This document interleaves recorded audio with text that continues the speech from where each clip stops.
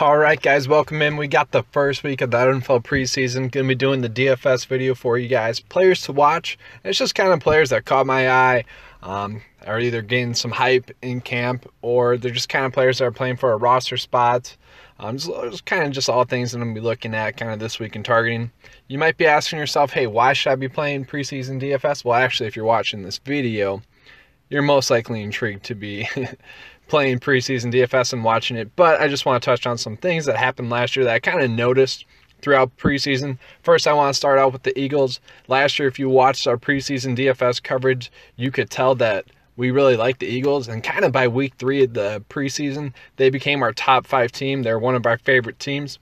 And then by regular season, like week 3, they're our Super Bowl favorite.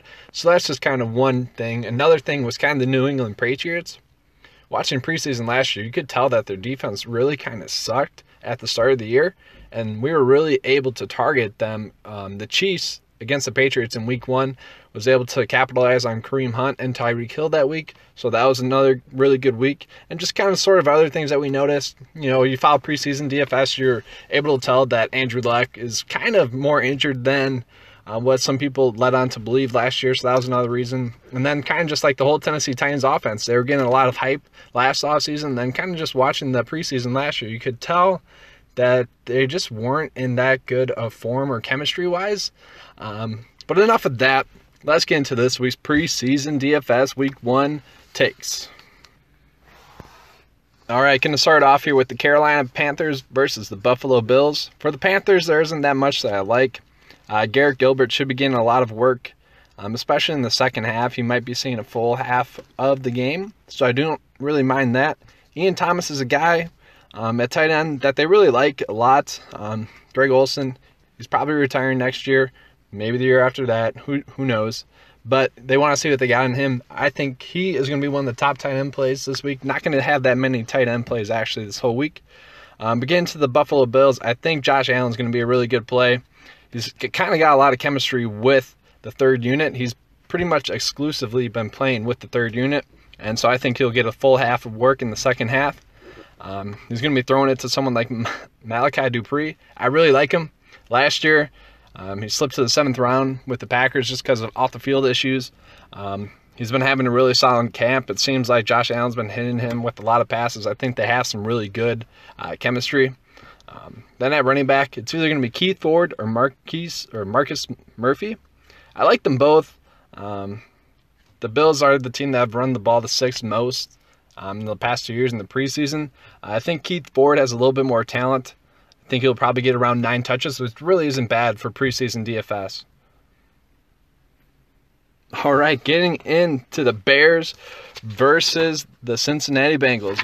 Did we not kill it with the Bears last week? I mean, that was spectacular. Told you Tyler Bray was the absolute lock play. Told you Javon Wims was going to be another lock play for you. And then, obviously, the strategy last week was to play the defenses. So last week was a really good week. Also had Tanner Gentry. I mean, that was just great. It was a really good start of the week.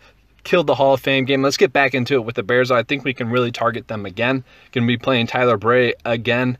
The team only has 3 QBs, and he threw the ball 34 times last week. So I think there's going to be more of the same with that with him. Getting to running back, Tyquan Mizzle, he looked really good. Unlike Ryan Nall, their other back. They only carry 5 running backs. Ryan Nall looked like he made my dreams of being in the NFL still real. That's how bad he looked.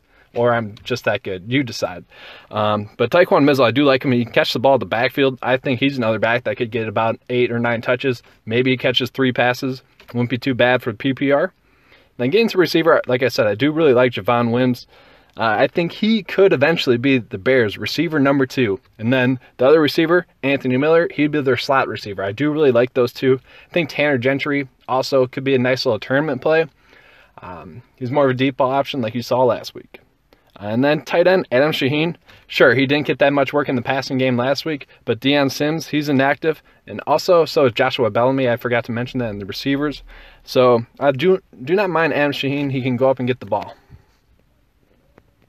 All right, time to get into the Bucs versus the Dolphins. Going to start off with quarterback Ryan Griffin for the Bucs. They seem to like him. I mean, if you watch Hard Knocks last year, they're really pumped up about having him. It's kind of curious, though, the situation, because Jameis Winston, He's been playing with the third unit, obviously because he's suspended. So maybe Winston plays with the third unit, and that's a nice edge you can gain by playing Winston. That's going to be kind of a game time decision. See what the news is there. But Ryan Griffin could be an all right play. So for running back, it's kind of hard to imagine the Bucs playing like Peyton Barber and Charles Sims. Also, another running back, Sean Wilson, is out. So that kind of makes me want to go with Dare Ogunbowale. It's a little bit of a homer helmet pick. If you watched us last year, you know what the homer helmet pick is.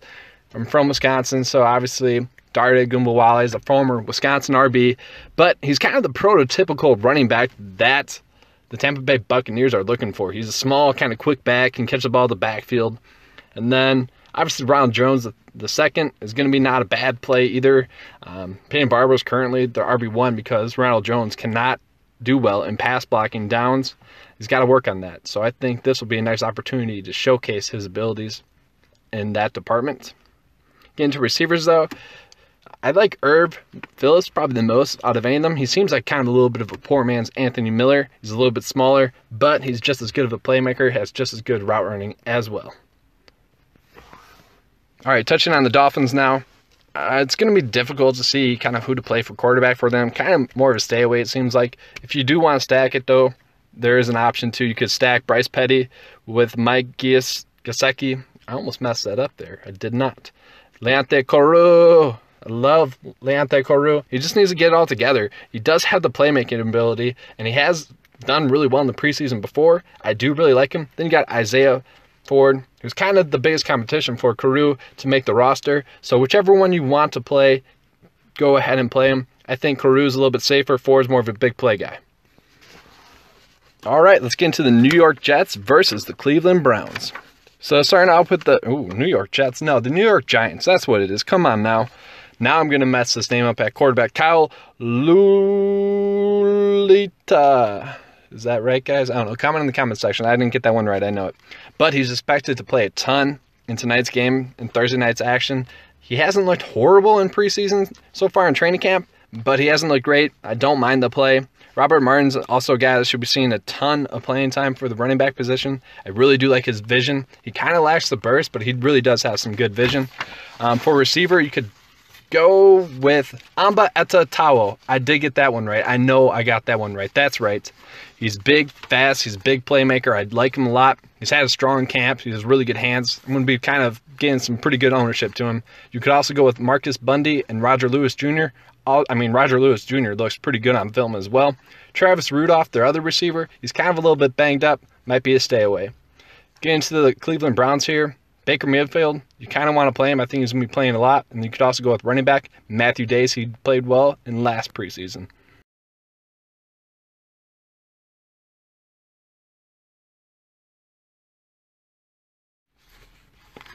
All right, let's get into the Eagles versus the Steelers. I'm going to start off with Carson Wentz and Foles. They're not really expected to play at all. So that makes me want to go with the two other quarterbacks that they have. Nate Sudfeld actually had a really good preseason last year. He's looked pretty good again this year so far in camp. I mean, last year, if you remember the Philadelphia Eagles, we had to suffer through Matt McGloin. He did not look good last year. Nate Sudfeld is a guy that did look good, and they're going to give that quarterback that many passing attempts like they did with McGloin last year. I think he could be in for a nice day.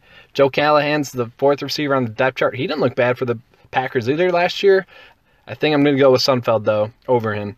For tight end, Dallas Goedert, he's pretty much the guy that they brought in to replace Trey Burton, who's now playing with the Bears.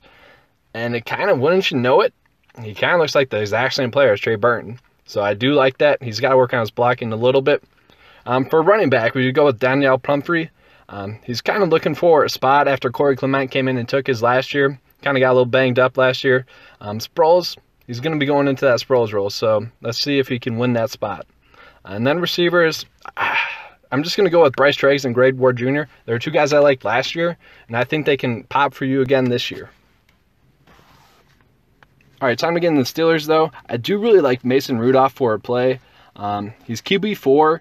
He's kind of going against Joshua Dobbs for the QB3 spots. And Dobbs is not a guy, I don't mind him either as a play. But I think I'm going to go with Mason Rudolph. He was one of my favorite quarterbacks coming out of this year's draft class. And Big Ben is not expected to play, so you're maybe looking at a whole half for him. And then James Washington, he's a receiver that has been receiving a lot of hype. And then just in regular fantasy football season, I'm kind of weary about Juju Smith-Schuster because of James Washington. I think James Washington is an incredible talent. Hopefully he can showcase that in tonight's game. Getting into running back here, Javarion Franklin. He's a big back. He's a pretty good pass blocker as well, but he's more of a goal line back, so I don't mind him. You could also go with Jalen Samuels, kind of see what he does. He's trying to show out tonight, so we can see what he brings to the table. Then Bucky Hodges at tight end. He was a Viking for the Minnesota Vikings last year that they really hyped up. He's a guy that can go up and get it.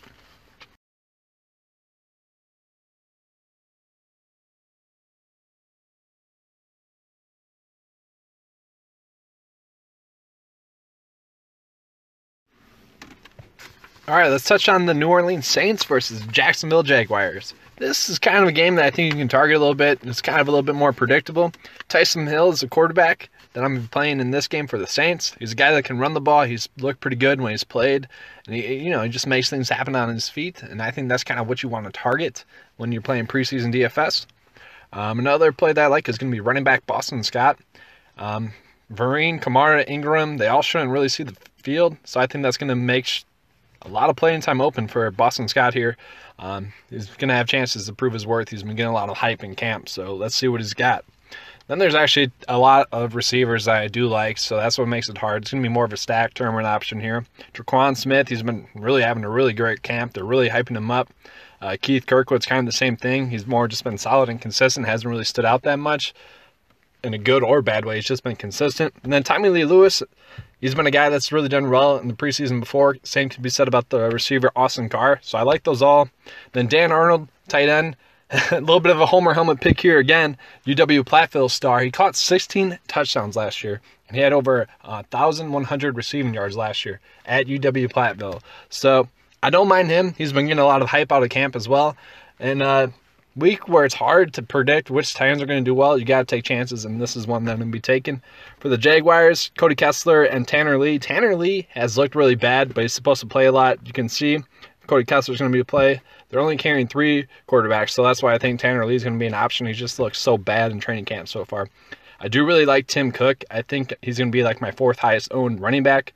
Grant, Yeldon, Fournette, they really shouldn't see that much playing time. And then DJ Clark for the receivers. He's been getting a lot of hype, so I do like him as well. All right, let's get into the Patriots versus the Redskins. Let's see who I like here. That's going to be the quarterback, Danny Atling. Atling? Sorry. He might play the whole game. Patriots aren't going to play Tom Brady. Brian Hoyer might see, a solid quarter and a half. So he might not be a bad option going against backups. You could see him playing well. Atlan should get the most playing time, though, out of all those quarterbacks, so I do really like him. Ralph Webb, the running back, he should see a whole second half of action. While people in preseason DFS are going to be concentrating on Jeremy Hill versus Mike Gillisley, I'm going to be concentrating on Webb. He should see, like I said, the whole second half of the game. And if you know the Patriots in the preseason, they do like to try to establish the run game. For receivers, Braxton Berrios, I do really like, and Riley McCarron. They're both kind of competing for that wide receiver spot. If I had to go with one of them, it'd be Berrios a little bit. Paul Turner is a guy that played really well last year for the Eagles, and maybe he makes a big play happen. I could kind of see it. Then I just got to throw in my boy Jacob Hollister from last year. I'm not going to be playing him. He's a stud, though. If he does well, I kind of hinted at it. Tight end match I'm going to be going with is going to be Ryan Izzo. He's trying to fill in, trying to get that 4th receiver or 4th tight end spot. He's been getting some hype out of camp, and Atlan and him have been actually playing pretty well together, so I don't mind that. Getting to the Redskins, the quarterback that I'm going to be playing is going to be Kevin Hogan. He's done pretty well when I played him, so maybe I can keep that streak up. Don't mind him. Getting to running backs here, Martez Carter. He's a guy that can catch the ball in the backfield. I can really see him getting 7 DK points, which, as you know, that's really not that bad for preseason DFS. He's kind of going to be the guy that they could have fill in for Chris Thompson in that Chris Thompson role. A receiver that's been getting a lot of hype is Mr. Irrelevant, Trey Quinn.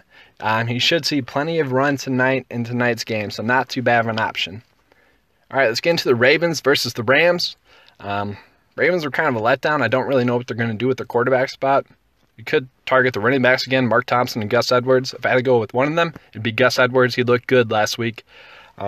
Then for receiver, you could go with Grant. Tim White's a little bit banged up, so he should be seeing more run, especially in the return game, so maybe he breaks the touchdown. You could definitely play the Ravens on defense. For the Rams, I like Steven Mitchell, the receiver. On paper, he looks like he should be an NFL receiver. Let's see if he can get done on the field.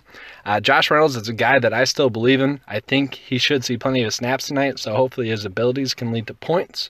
And then for a quarterback, Brandon Allen or Luis Perez. I really like Brandon Allen last year. He's the guy that won me a ton of money, him and D.D. Westbrook and Keelan Cole. So I think I'm going to go dip back into the well. Luis Perez has actually had a decent camp, but I think Brandon Allen's abilities are going to separate him from Perez for tonight's play.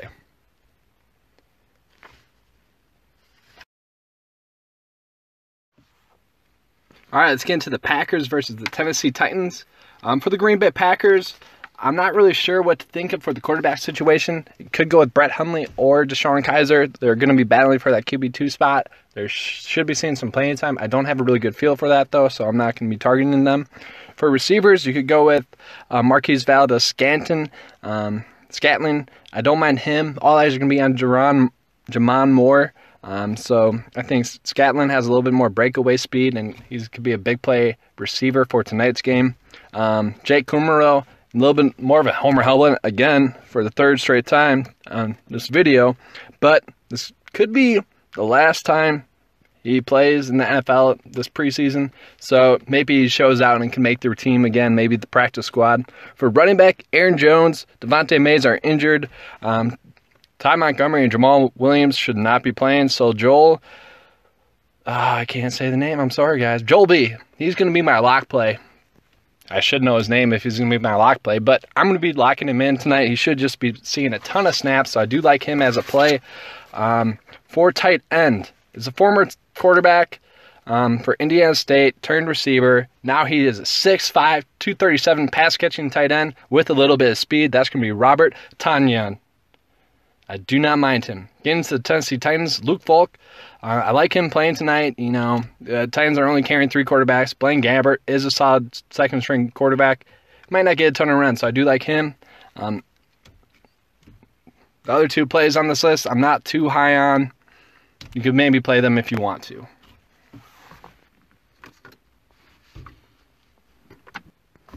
All right, so let's touch on the Texans versus the Chiefs. Not really too hyped about this game. Not too much to really be targeting. Guess if you want to play from this game, I'll give you running back Terry Swanson. I really don't know what to say about this game. There wasn't that much that I like.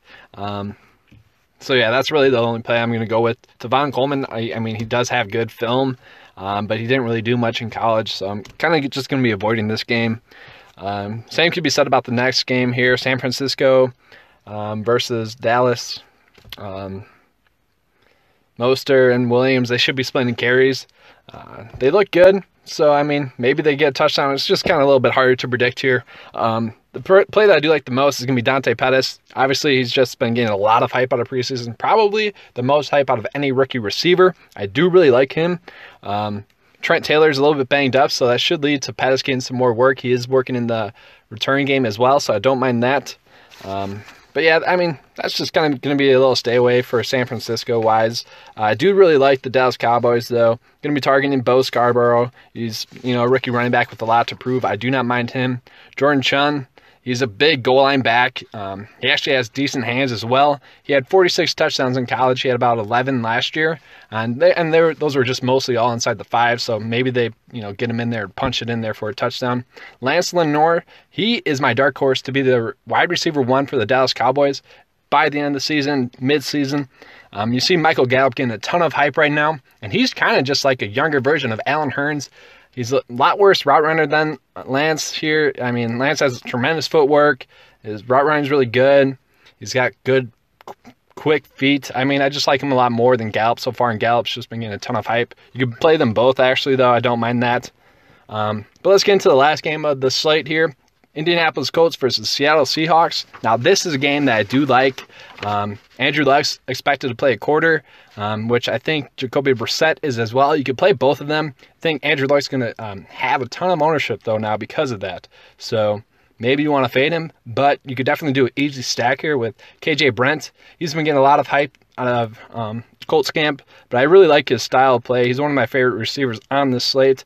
You could also go with Deion Kane. He's also had a really good camp. He's been a very consistent receiver for them so far in camp. And obviously, running back Jordan Wilkins, he's just been getting a ton of hype out of camp.